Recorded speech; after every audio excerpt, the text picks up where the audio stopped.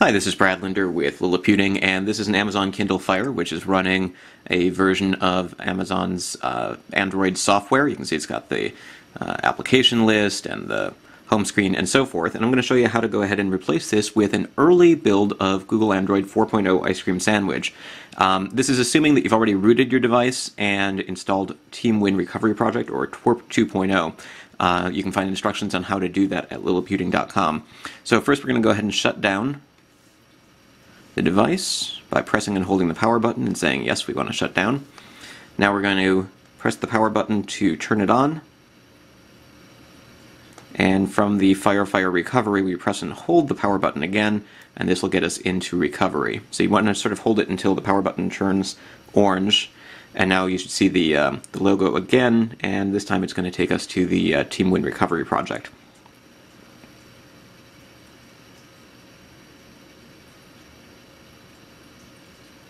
From here, it's a good idea to do a factory reset, which is basically wiping all the data on your device, except for the portion that's treated as a SD card. So even though there's not a physical removable micro SD card in here, anything that's stored in the SD card area is safe.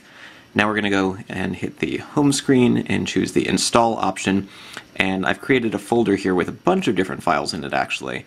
The one really important one is the application, or the SD, try for SD card.zip, and this is basically a version of Ice Cream Sandwich that was released by hacker Jackpot Clavin with a couple of little adaptations from some other developers here. And this is basically Ice Cream Sandwich. Not everything works perfectly, but many things will. And then we're going to flash a couple of updates once this is finished to install the Google Android Market and other Google applications, the Trebuchet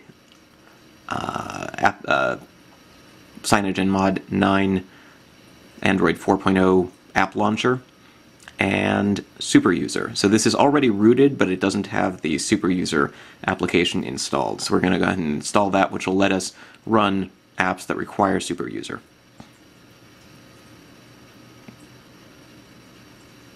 Okay, so let's hit the back button. Let's do Google Apps. This should go much more quickly.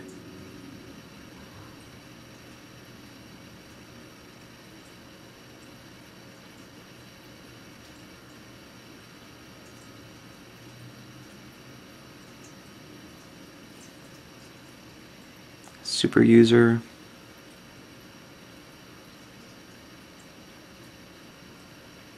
Okay, well we got an error there, so I'm not sure that Super User is going to work properly.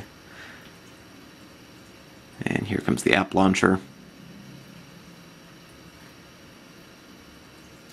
Let's wipe cache.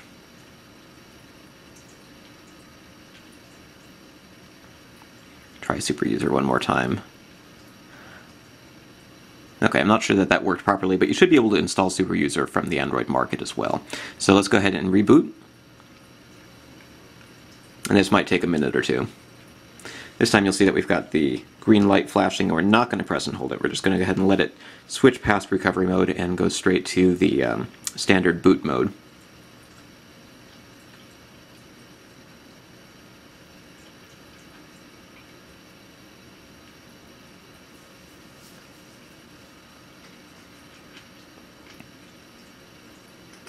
Now, future versions of this are going to have a custom boot logo for CyanogenMod and some other changes, but right now we're basically running a very early build, and so we just see the default Android boot logo here.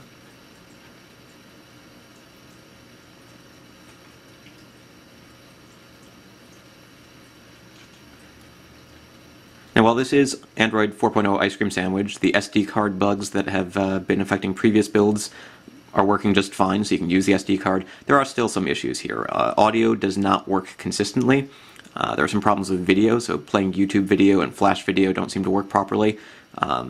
Hardware accelerated graphics are a little bit iffy, but overall you can get an idea of what Android 4.0 is going to look like once some of those kinks have been worked out.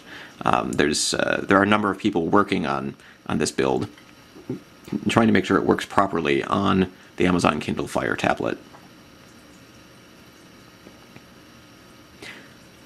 The hardest part of installing this really is gaining root access and installing the TeamWin recovery project. It's pretty easy when you see those that sort of yellow triangle flashing button or icon in the middle. It's kind of easy to get stuck in that spot, and it takes a little bit of work and elbow grease sometimes to get out of it. You need to basically what that is fast boot, and you need to figure out how to install drivers so that your machine can get out of fast boot. So here we are. Looks like we've got the start.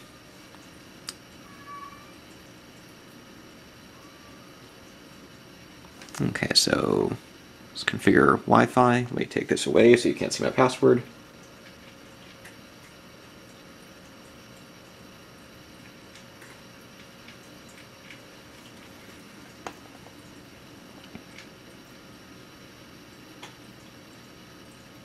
Okay, so we're connected to Wi-Fi. I can set the date and time later. Sure, let's go ahead and sign in.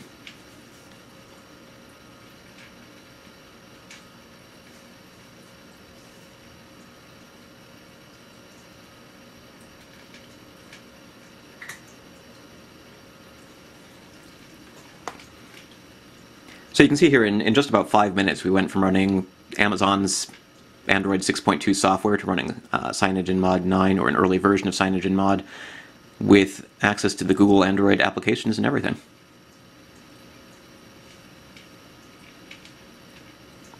Okay, so we're all set up.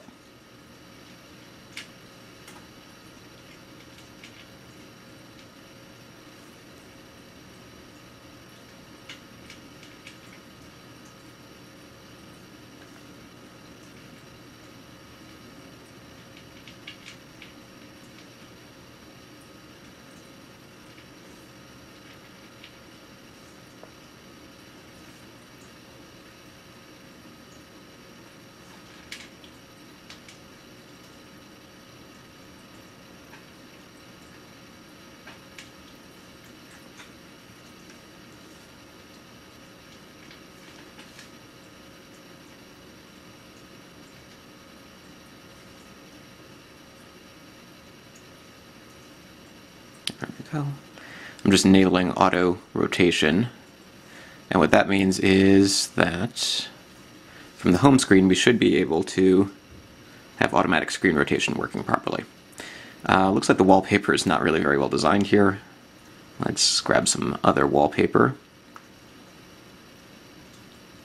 Okay, so now you can see that we've got the ability to switch home screens. We can change wallpapers, view full list of applications and widgets. Let's go ahead and throw the Android Market widget on here. And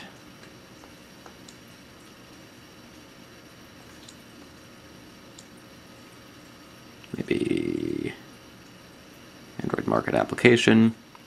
Should be able to log into the Android Market.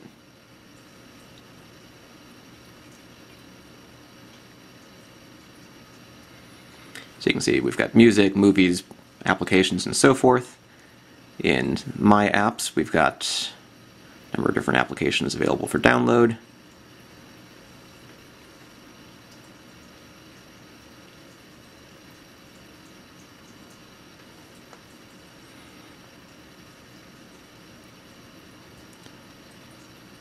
Settings.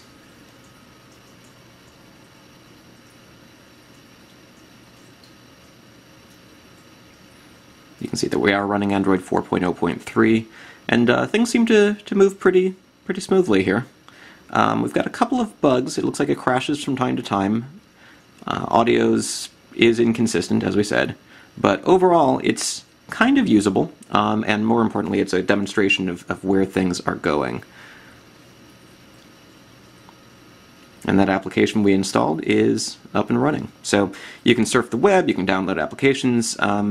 It's not necessarily ready for prime time, but if you just want to be running Google Android 4.0 on an Amazon Kindle Fire, you can give it a try right now, and everything seems to work. And this version of Android really is optimized for use on tablets, and it's a little bit better suited, I think, to this device than Android 2.3. This is Brad Linder for Liliputing.